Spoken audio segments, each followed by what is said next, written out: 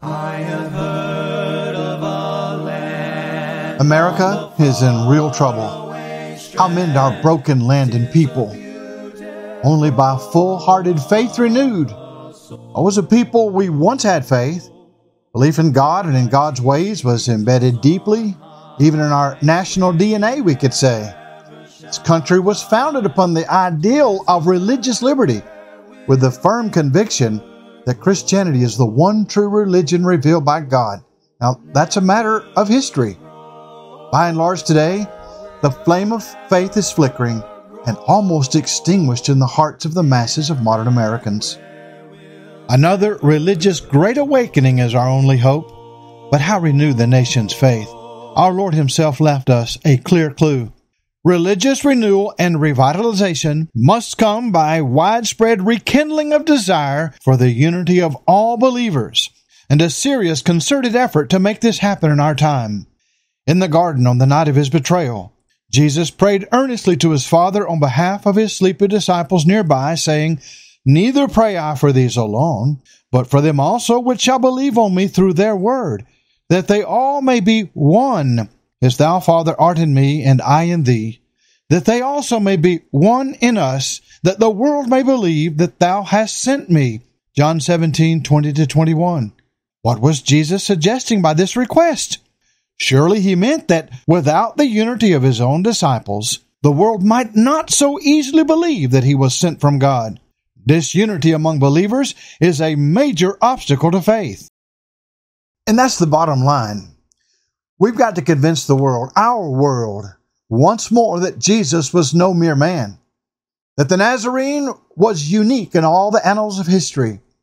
Jesus alone was sent by God to lost and dying humanity, John 14:6. He therefore has all right to rule. And under that peaceful, blessed rule of the Almighty, Christ wills for His followers to be united. In the words of His chosen apostle Paul, He wills that we all speak the same thing and that there be no divisions among us, but that we be perfectly joined together in the same mind and in the same judgment. 1 Corinthians 1:10. But sadly, we do not all speak the same thing, and we are not all united as the Son and the Father are one. How conceivably ever achieve this missing unity among followers of Christ? By total return to the Bible and the Bible only. We should therefore drop all unbiblical religious jargon, the language of Ashdod, and resolutely discard all the many fossilized ecclesiastical traditions that have accreted over the centuries by the doctrines of mere mortals, and once again speak as God speaks. If any man speak, let him speak as the oracles of God, 1 Peter 4:11. Let's conscientiously begin to speak no more and no less than that which God speaks in His inspired word, the Bible. All Scripture is given by the miracle of inspiration, 2 Timothy 3:16-17. That inspired book contains the very word spoken by Christ Himself, by which we will be judged on the last day, John 12:48. We must therefore renounce every unbiblical doctrine and eliminate every unbiblical practice. That divine word, once delivered unto the saints, Jude 3, has never changed. We have changed, as was predicted by agency of the Holy Spirit. A great falling away from truth has occurred since the beginning of Christ's pure way in Jerusalem 2 millennia ago, 1 Timothy 4:1. For healing our national disease, we must make sound again the church that was established by Christ Himself, Matthew 16:18. To make Christianity whole again, we must go back to the original religion of the book.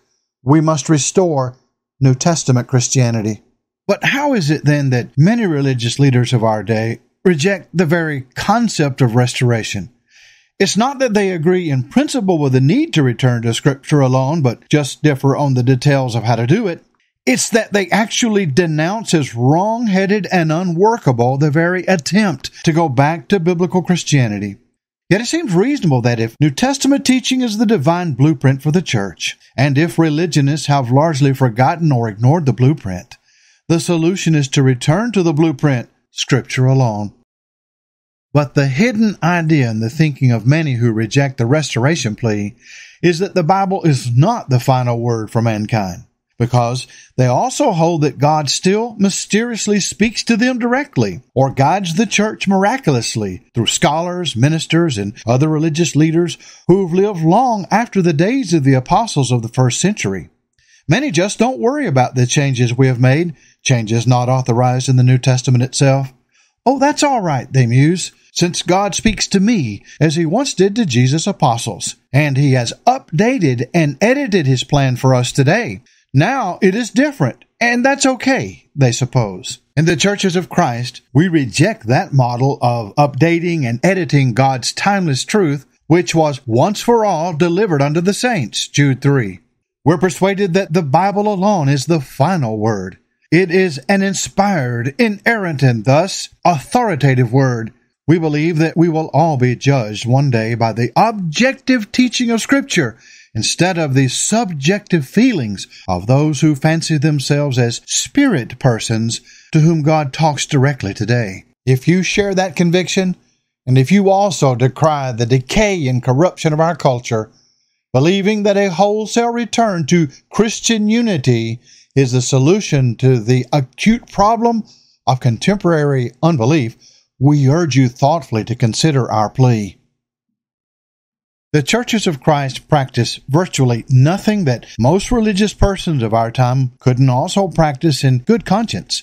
For instance, if you ask, "What must I do to be saved?" we can answer with the very words of Scripture, "Believe on the Lord Jesus Christ," Acts 16:31, and yet answer again with the words of Scripture, "Repent and be baptized for the remission of sins," Acts 2:38. For you see, biblical belief includes obedience. Romans 6:17 and 18. Also, if you worship with us, you will find us observing the Lord's Supper every first day of the week. Acts 20 and verse 7. Now, who among us would be conscience-stricken simply by doing that? Now, even if some think it unnecessary, they wouldn't think it wrong, that is, weekly observance of the Lord's Supper. You will also hear Scripture read aloud and expounded in our services, and all agree that that is right to do. You will see us offering our free will offering. It is of our means as we've been prospered.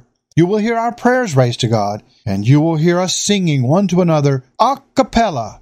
I know of no denomination today that thinks that that style of praise is wrong, even if they use other types of music, such as that provided by a 12-piece band or something like a small orchestra, or even artists talented in folk music style playing on string instruments.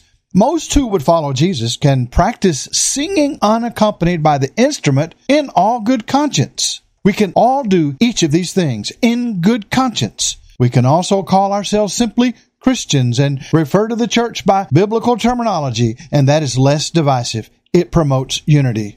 These are common denominators for unity. This is a splendid place to start.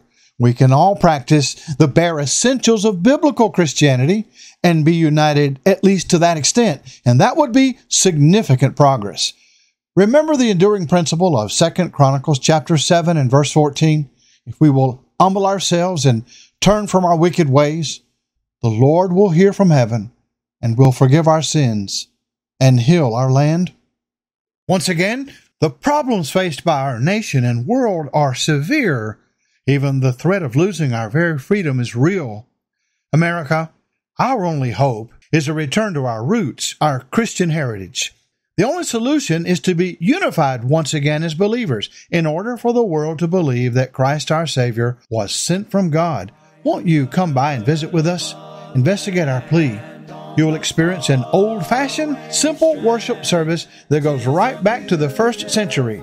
Stop by to worship with us at 3301 Business Highway 27 in Buchanan, Sunday mornings at 10 and 11, and Wednesday evenings at 7, and go to our YouTube page, that of Buchanan Church of Christ in Buchanan, Georgia, of course, and browse through the large number of video files available online. These cover a vast array of biblical topics for up-to-date issues. We also urge you to tune in Sunday afternoons on station WKNG FM 93.7 in Tallapoosa, Georgia, to hear our radio broadcast titled Ancient Truth.